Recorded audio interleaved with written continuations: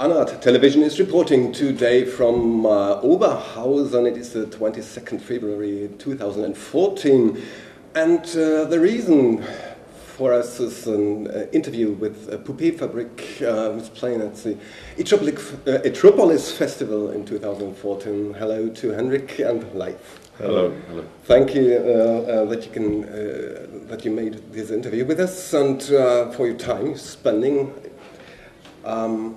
How do you feel today, and how was your travel to Germany? Well, it was very nice. I say we came yesterday, so we had a day of just relaxing and doing nothing, feeling good. So having a few beers. So we're in good shape. Perfect, relaxed, ready to do this. Yeah. Okay. Yeah. And you were landing yesterday at Düsseldorf? Yeah, Düsseldorf. Yes. Yeah. Okay. So it's a short flight, 1 hour and 50 minutes or something. So it's easy. Okay. Yeah. Yeah. Fine. Pouppée Fabrikk is today live on stage at the Etropolis Festival. You've played last year in December in Dessau. Some impressions of it? From the Dessau? Okay. Yeah. Well, the guys in Dessau are kind of crazy, fanatic, very into the old school EBM thing. So it was a blast, perfect response, great time. But at the same time, it's a kind of a small venue. It's a small club, so it's really intimate and small. I think today is a different thing when it's a big stage, big audience. So it's going to be different from today, I think. But it's both kinds of shows, for the small club or for the big venue, they're both interesting, although different. But, but we're in good shape. We've been playing quite a lot in Sweden also this winter, so I think we got it kind of rehearsed and good now. So it's cool. Yeah. Okay. You've played in 2011 on Wave Gothic Treffen and I've heard this year too. Yes. Yeah. Yes. Okay. That's also a different one. Playing outside. I don't know. It hasn't been decided where we play this year, but we used to play outside on Parkbyen, I think it's called. Yeah. And that's also quite different when you're outside with 1,000 people, in the sun. It's not really, maybe not where I would choose to play, but still it's fun also. Yeah. And VGT is a very fun festival because it's so much more than just a festival. I don't know how to describe it, but most of you guys already know what VGT is. So it's crazy, it's fun, it's different. Okay, you don't know the exact day when you're on stage? No. Okay. Not yet. No. Okay. Let's talk about your last release, the H8U EP, which has entered the DAC charts in December 2013. Was it planned for you, or was it near a surprise? That we entered the charts? Yeah. I don't know.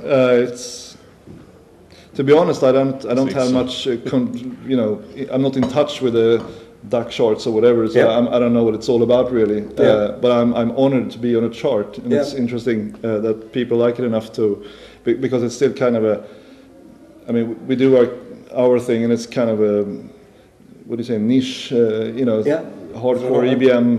It's a small following, but still it manages to end up on a chart, and it's I'm honored. It's nice, but it's not like I'm celebrating. It's just fun. It's good. It's thanks. Yeah, I think it's the right time for old school EBM to enter the charts, just like the groups and so on.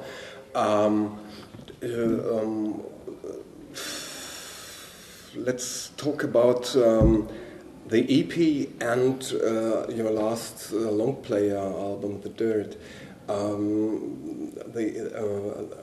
The EP was a different thing between The Dirt and the EP, or was it planned?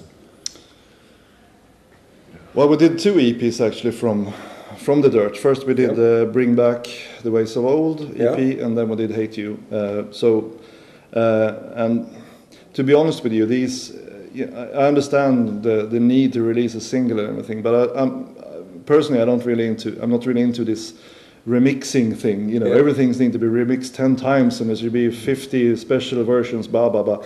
Really, fuck that, if you ask me. But you know, we have a label, and they think it's good for the promotion, and da da da. So okay, fine, let people remix it. And this time we had a lot of saying about who we wanted to remix it, because we had a lot of people suggested to us that should remix it. We said no, we don't think it's not our thing, and it's not going to be good, and it's not going to be, you know. So we had a bit of a saying on what to choose, or what remixes to choose, and that made it better, I think, or at least manageable. But I do prefer to release an album, or without all the remixes, and just focus on the songs as they are. So okay, it's interesting to hear someone else's interpretation or version of something. It's interesting, but in 9 times out of 10, it's just not that interesting. The result is kind of boring, or So I don't know. I'm maybe just old. I don't know. I don't know, but Well, so just like you said, you're old. Let's talk a little bit about the 80s. The 80s? The 80s. Okay. Pouppée Fabrikk was founded in 88. And in the electronic body music was, may I can say so, in the kids' shoes. Yeah. And can you tell me some impressions of the 80s from the perspective of today? Well, it's a lot different. Yeah. I must say. I mean, when we started out, we listened to Duff, Nitzedeb, that kind of thing, obviously. But that was the only impressions we had. We had nothing else. Yeah. There was no internet, nothing. I mean, so things were easier in a way, but there wasn't that much, not that many bands, not that much buzz about it, because there were, as I said, no internet. Yeah. There were fanatics and a few, clubs and people who were really into making this, and but it was very small. Yeah. And very spread out all over Sweden. I mean, we did gigs, in the south, in Malmö and Småland, everywhere, and north. And the north, Stockholm, and the north.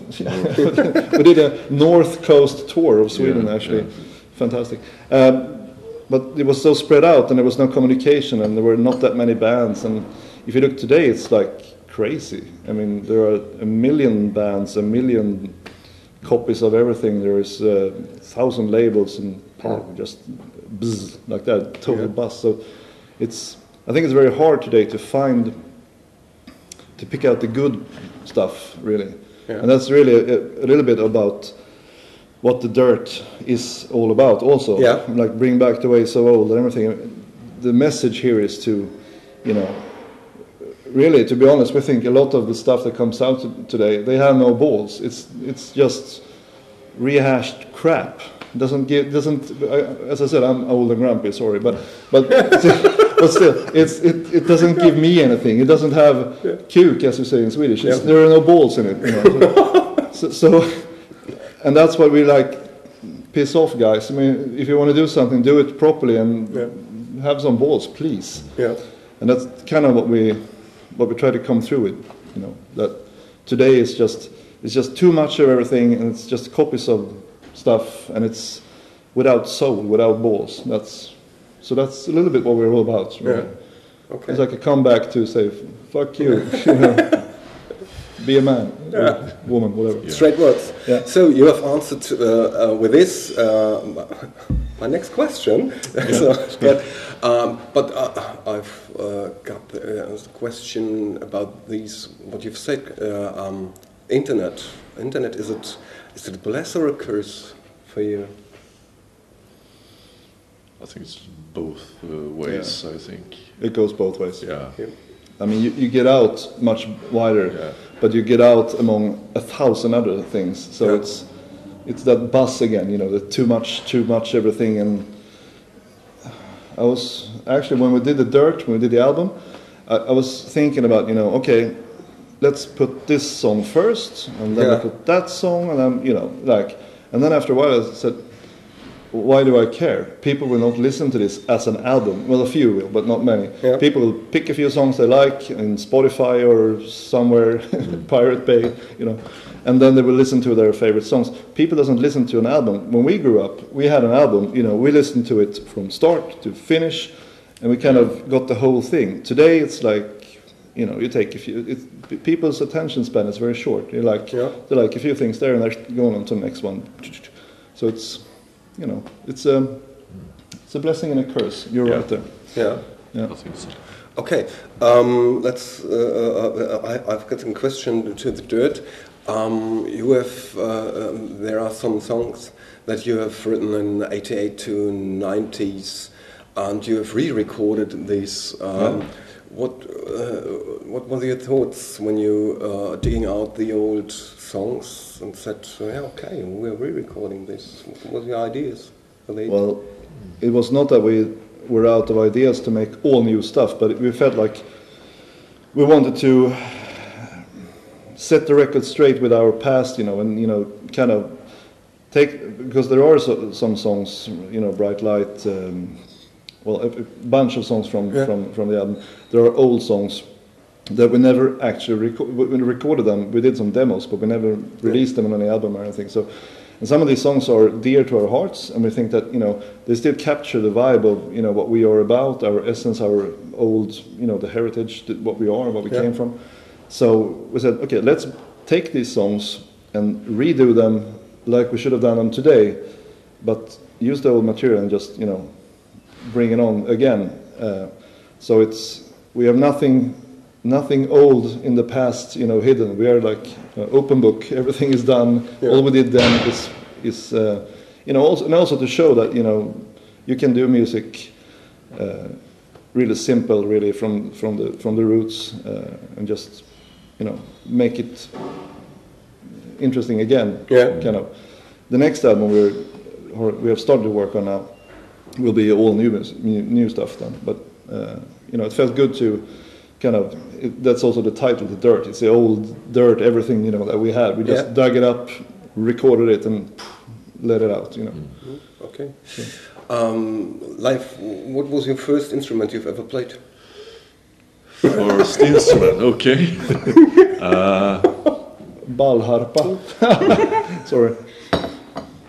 The first instrument, I got a cheap sampler for my first instruments, very easy to use. The S10? Yeah. The S10, Roland S10 was, and then I got analog synth, the Pro one, and sampled and played with drum machines. Mm-hmm.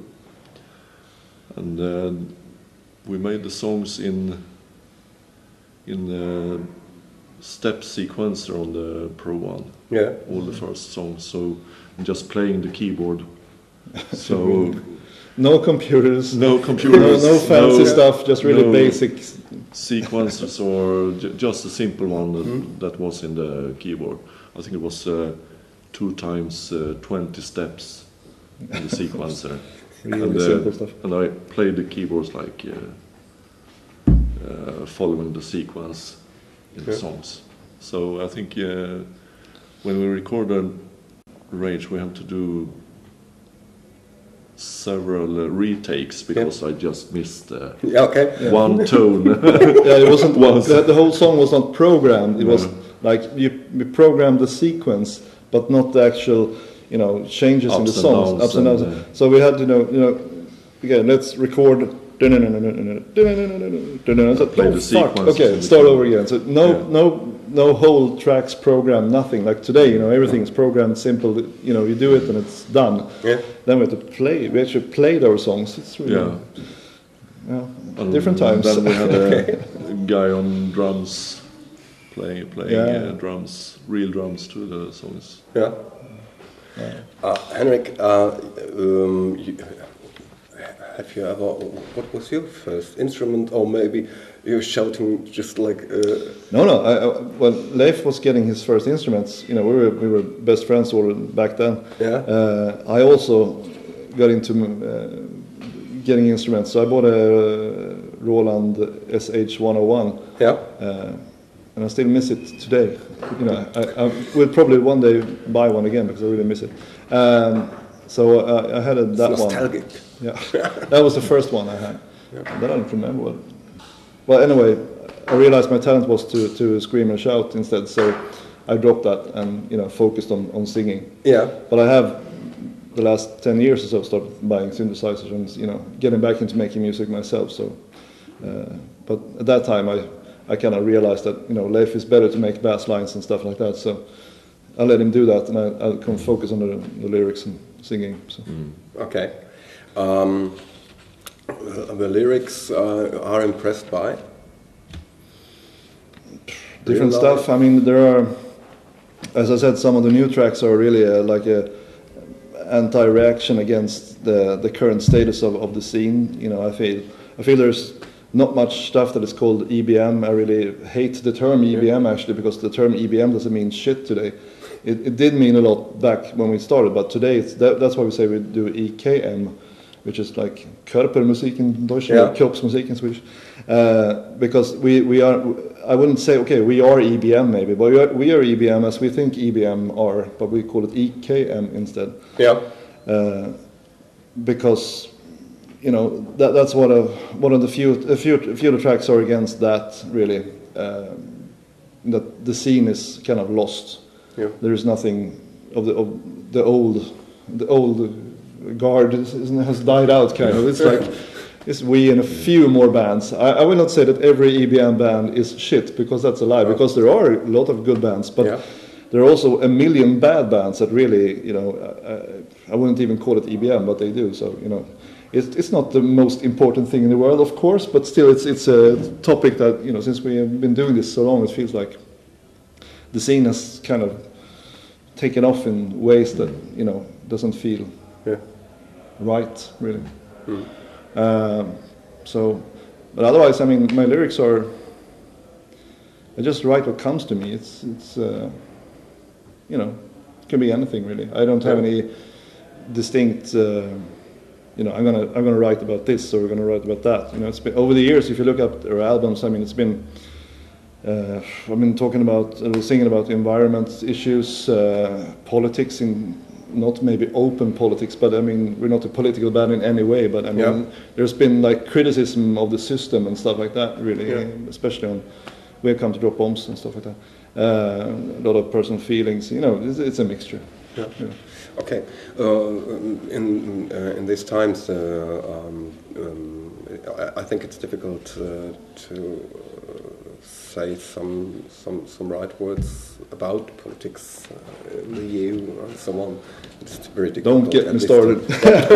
Okay. One personal question I ask every musician and every artist. It's a personal question. If God were stand before you and would say, "Shit, I've painted with the mankind. Henrik, Leif, have you some tips for me to make something better?" What would you answer? It's a lost cause. Never mind. It's a lost cause. Kind of. I don't know. It's like, sometimes I feel like that. So there's still hope, but. Okay. Okay. Yeah. What is planned for next? You said that you're working on new stuff. Yeah. We're gonna make a new album. I hope it will be done by, after the summer. I don't know. We'll see. We have families and all that, which it was different before. In the 90s, we didn't have any kids, and it was much easier to just do what you wanted. But now it takes more planning and stuff. But I think, and I hope that we'll have an album ready by, after the summer.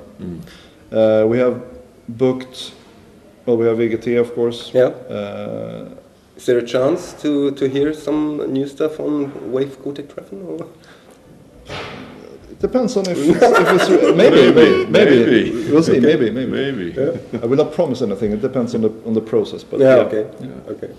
But that's new material and hopefully some new gigs then after the summer. We haven't booked that much gigs now because we want to focus on making music instead. We did a lot of gigs, as I said, last year in Sweden and so. But we're going to focus on making a new album. That's the #1 thing. Okay, yeah.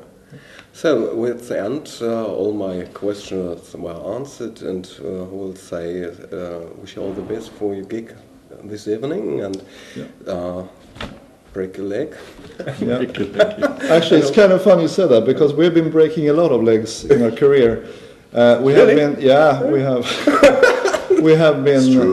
we have been stage diving onto people, and it doesn't show here, but we're quite big guys. So I have broken a few arms and I think a leg. Ribs. I smashed an elbow on a guy. Some people have been doing surgery afterwards. Don't say break a leg, because it might actually happen. So hope you have a great, wonderful gig this evening, and that you are not getting hurt. No, this evening. I'm mostly scared for the audience, actually. Okay, hope we see us at the Wave Gothic Treffen. Wish you all the best. Thank you very much for this interview. Thank you. Thank you. Thank you.